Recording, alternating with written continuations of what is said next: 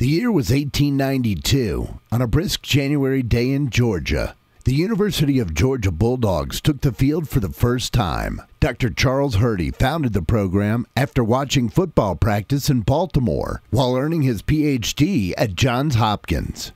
He brought a Walter Camp rulebook to the Dogs' first practice and selected his lineup by tossing a football into the air. Whoever grabbed it first made the team. About 1,500 spectators attended the first game between the Dogs and the Bears of Mercer University, a small private college located in Macon, Georgia. 127 years later, over 92,000 spectators attend Georgia games every Saturday. Saturdays during the fall are the days that legends are made, especially in Athens, Georgia. If you've ever worn the red jersey and silver breeches on a Saturday, you've been part of a growing list of college student athletes to play for the Dogs. Some players have stood out since 1892. The following 5 players just scraped the surface of the list of Georgia greats.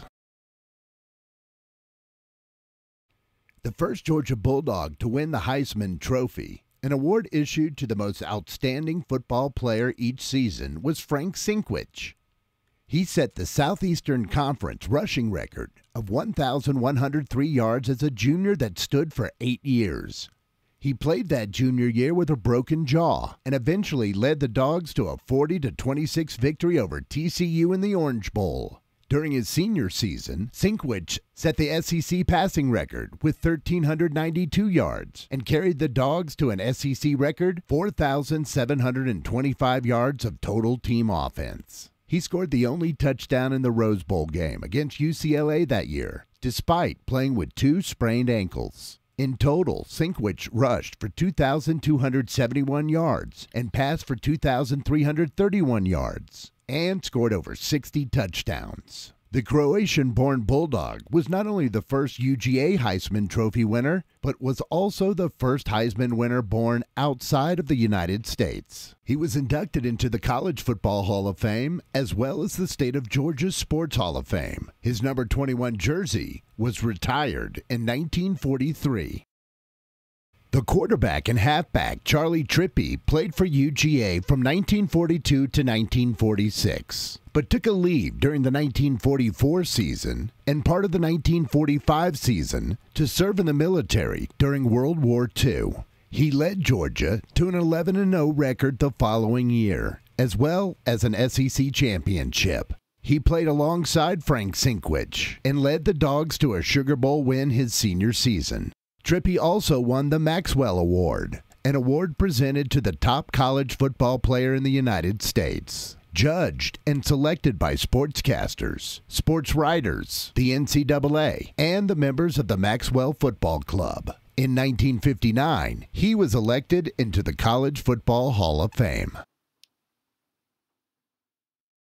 Roland Champ Bailey was an All-American cornerback at Georgia from 1996 to 1998 and made over 1,000 plays in multiple positions, including cornerback, wide receiver, and special teams. Averaging 103.5 all-purpose yards per game, Bailey was seen as one of the greatest multiple-threat college players during his time as a Dog.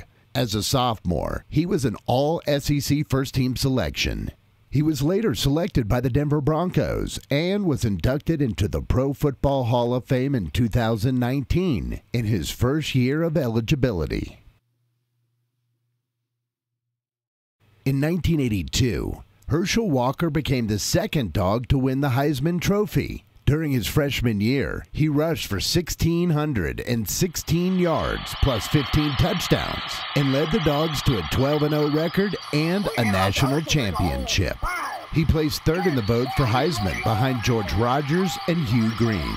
As a sophomore, he finished second in the Heisman vote behind Marcus Allen after rushing for a career record 1,891 yards and 18 touchdowns. The same year, he finished as an All-American in the indoor 60-meter dash and outdoor 100-meter dash for track and field. As a junior, Walker finally won the Heisman after a season of 1,752 rushing yards and 16 touchdowns.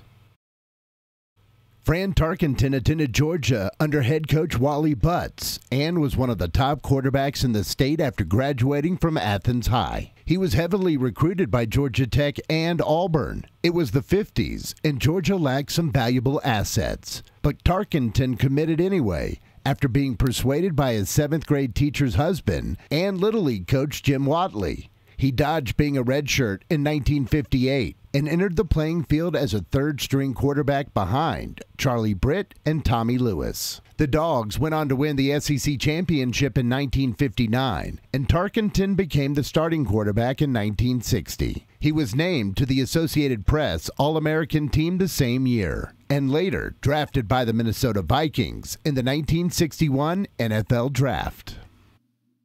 UGA rivalries. SEC football has always been known for some of its deeply rooted rivalries. Here are the top 3 rivalries between Georgia and other schools. The Deep South's oldest rivalry, Georgia versus Auburn. In the following weeks of Georgia's debut, the Dogs played Auburn for the first time. Auburn won that game 10-0 and commenced the Deep South's oldest rivalry. Later on in 1896, Hall of Famer Pop Warner and the Dogs defeated John Heisman, another Hall of Famer, and the Tigers in the Georgia-Auburn game 12-6 in Atlanta. Almost 51 years later, Georgia defeated Auburn once again with an amazing pass from Frank Sinkwich to Lamar Davis in the last 3 seconds to win 7-0. The world's largest outdoor cocktail party, Georgia versus Florida.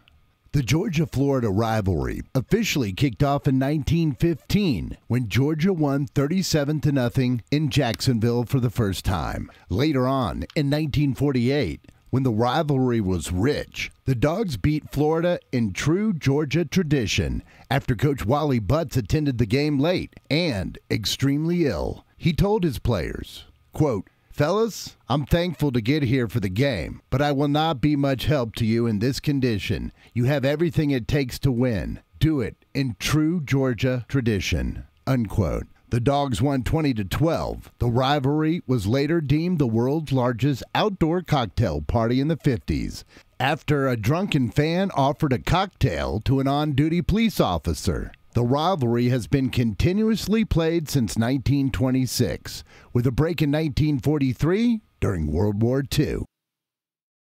Clean, old-fashioned hate. Georgia versus Georgia Tech. To this day, Georgia reigns over Georgia Tech with 67 wins since the fall of 1893. Just 70 miles apart, the two schools face each other annually during Thanksgiving weekend. The Dogs have been the dominant side of the rivalry, winning 14 of the last 17 games. As all rivalries go, there's some trash talk, hedges have been torn up, and fields have been trashed. Over the years, Georgia Tech had been part of the SEC from 1932 to 1964. As Vince Dooley put it, Florida was big, and then Auburn was even bigger because of the SEC championship riding on it. But then Tech was the biggest of all because it's the state rival. It's the last game. It's the one you live with. The legendary Vince Dooley. From 1964 to 1988, Vince Dooley walked the sidelines between the hedges as the head coach of the University of Georgia football team. Hired in December of 1963, he was just 31 years old. Dooley led the Dogs to 20 bowl games, 6 SEC championships, and a national championship in 1980. In 25 years of coaching, he won 201 games, was voted NCAA Coach of the Year in 1980 and in 1982, and was later inducted into the College Football Hall of Fame in 1994. Dooley, the legendary coach, added a new title in 1979 when he accepted the position of athletic director alongside his head coaching job. Under Dooley's AD role, Georgia Athletics won 18 national championships and 74 SEC championships. UGA. In 1956, Uga 1, also known as Hood's Old Dan, made his first appearance at the University of Georgia, and the tradition of Uga has stuck ever since. Frank W. Sonny Seiler has bred the line of white English bulldogs for the last 63 years. Recognized all over the college football world by his spiked collar and air-conditioned doghouse, Uga catches the eyes of many fans. Every generation of Uga receives a varsity letter, along with their own custom-fit jersey. The University of Georgia is the only school to have its mascots buried within the stadium. 8 generations of Uga are buried in marble vaults near the south stands. Before each home game, flowers are placed on their graves. The Dog Walk. 2 hours before kickoff in Athens, the Dog Walk begins. Fans, cheerleaders, and the Red Coat Band pack the Tate Center parking lot. Georgia players and coaching staff unload the team buses and walk through the cheering and often barking crowd to enter Sanford Stadium. The pregame tradition dates back to 2001, when head coach at the time, Mark Richt, established a spirit committee to boost fans' and players' enthusiasm before home games. The Red Coat Marching Band. Since 1905, the Red Coat Marching Band has played the soundtrack and battle hymns for the University of Georgia at every home game, bowl appearance, and the annual Georgia-Florida game in Jacksonville. Today, over 430 members of the Red Coat Marching Band welcome fans before games with a lone trumpeter at the southwest corner of Sanford Stadium and the battle hymn of the Bulldog Nation, and close the day with Tara's theme from Gone with the Wind. The band plays Glory after every UGA touchdown. Sanford Stadium. Built in 1929, Sanford Stadium is the 10th largest college stadium, sitting over 92,000 fans each game. Sanford Stadium is named after Georgia's former president and influential figure for UGA athletics, Dr. Stedman Vincent Sanford. Sanford moved Georgia's football venue from Hurdy Field to a more central location, later named in his honor, with the new location being too small to seat the amount of fans brought to Athens for the Georgia Tech game. The rivalry was relocated to Grant Field in Atlanta, on the campus of Georgia Tech. Sanford then decided it was time to construct a stadium that could outreach Grant Field, building what was the heart of Sanford Stadium, seating just 30,000 fans. The first game played at Sanford Stadium was between Georgia and Yale. The Georgia Bulldogs won that game 15-0. The recently named Dooley Field at Sanford Stadium is enclosed between the signature hedges. Some say that the hedges are used as a crowd control mechanism after Georgia fans stormed the field in 2000 following the tremendous win over rival Tennessee. Games played in the stadium are considered to be played between the hedges.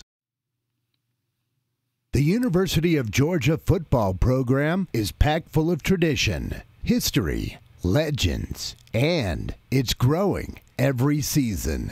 Go Dogs!